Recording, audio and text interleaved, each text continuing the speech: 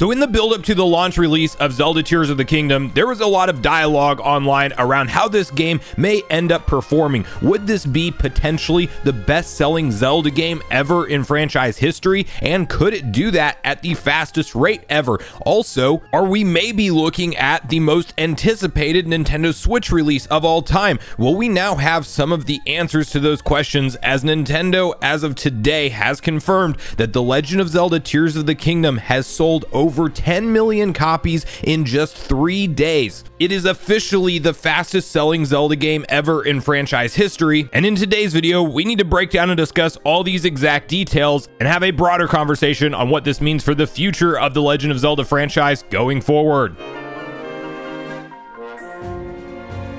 What's up, nation? Hit the like button, subscribe, and turn on your bell notification if you haven't already. And as mentioned, guys, today we are discussing the monumental reveal that Nintendo just shared early this morning on their Nintendo of America Twitter account and all regions around the world, where they say the following: The Legend of Zelda Tears of the Kingdom has sold over 10 million copies worldwide in its first 3 days, becoming the fastest selling game in the history of the Legend of Zelda series, thanks to those already enjoying Link's latest adventure. You can then also see a little bit more of a detailed breakdown from Nintendo Everything in their article that reads, Zelda Tears of the Kingdom sells over 10 million copies in the first 3 days more. The Legend of Zelda Tears of the Kingdom sold over 10 million copies worldwide in its first 3 days. Nintendo has announced it's the fastest selling game in the history of the Legend of Zelda series. Also revealed today is that over 4 million copies were sold alone in the Americas.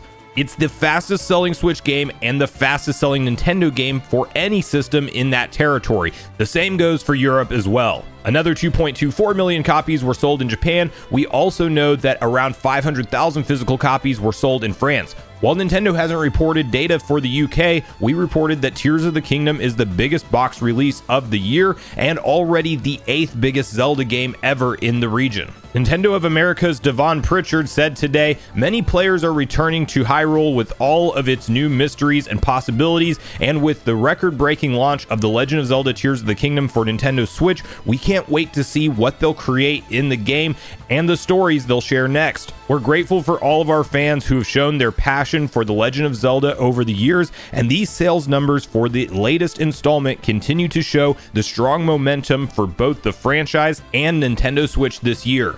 So you really just don't see games perform to this level historically, hardly at all. It is a rarity to get Nintendo to even report on or talk about numbers, because oftentimes we see things like retail copies and we know that, and then occasionally at their quarterly financial briefings we get some updates on their big heavy hitter titles, but we don't see announcements like this other than those one-off smash hit successes. We did see a similar announcement to this with Pokemon Scarlet and Violet releasing, which we have talked about on the channel. Would Tears of the Kingdom match that type of launch? And it absolutely has. It was a similar number, Nintendo saying over 10 million within 3 days, and you have to keep in mind that with Scarlet and Violet, there was a large portion of the user base who of course double dipped on that game and counted as 2 copies bought because they bought the double pack. Scarlet and Violet are one of those unique games where you kind of buy both if you're a real hardcore Pokemon fan, because you want to have access to the entirety of the Pokemon Pokedex.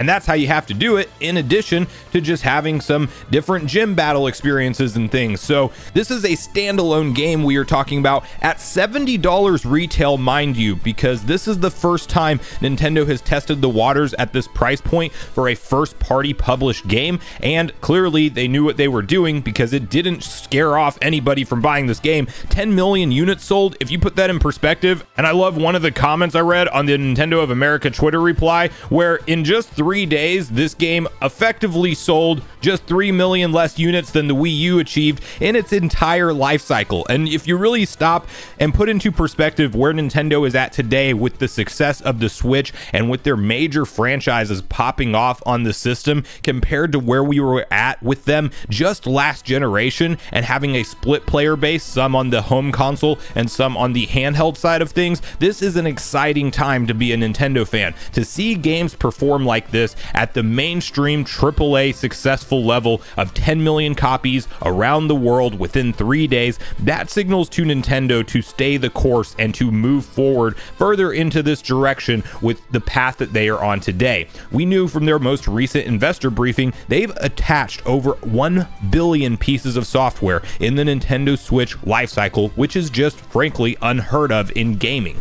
That is an extremely high adoption rate of games on any given platform in any period of history, and Nintendo is doing that right now with the Switch. And when you have a big sequel to a game that a ton of people are looking forward to, and we now have to really have that conversation on whether or not this game may indeed outsell Breath of the Wild, and I think numbers like 20 million are a wrap, absolutely. Whether or not it will get to the 30 maybe depends on how Nintendo handles this game, due to the fact that, yes, we are approaching more of the end of the Nintendo Switch's life cycle. I do believe that this will be the last major first-party AAA developed game on the platform. We will still see something in the way of a holiday title this year, and maybe we don't know about the new hardware this year, to be fair, so it's possible that we do get something else AAA that's new that we don't know about. I'm not really counting Pikmin 4 as a kind of quote-unquote blockbuster game, because that is more of a fan service game that will perform likely in the 2 to 5 million range for the lifetime of the game. But when you talk about Tears of the Kingdom, depending on how they handle it, it could very well eclipse Breath of the Wild if it gets something like a re-release that includes DLC that we will likely see released for this game later on this year or early next year, and then it is the quote-unquote complete edition, and they then sell that with a performance patch on next generation Nintendo hardware. I think if we do see a scenario like that, we are indeed talking about the best performing game from a sales perspective in the franchise history ever, and that's a great sign for Nintendo to continue to invest more dollars into this franchise, to have more spin-off titles, ports and remasters released, as well as just a supplemental Zelda game that can be pumped out a little bit quicker than the AAA mainline open world format that even Nintendo themselves are now claiming is really the future of the series from here. We will likely see additional focus on Nintendo World expansions in their theme parks, as well as some kind of movie or animated series adaptation. We've already seen all of the Zelda producers and leads on the game say that they want to see that happen, and after the smash hit success that the Super Mario Bros. Movie is, it's more likely now than ever, with this franchise being on fire, that we will see that. So this is great news and a great win and a great celebration for Zelda fans together at the end of the day.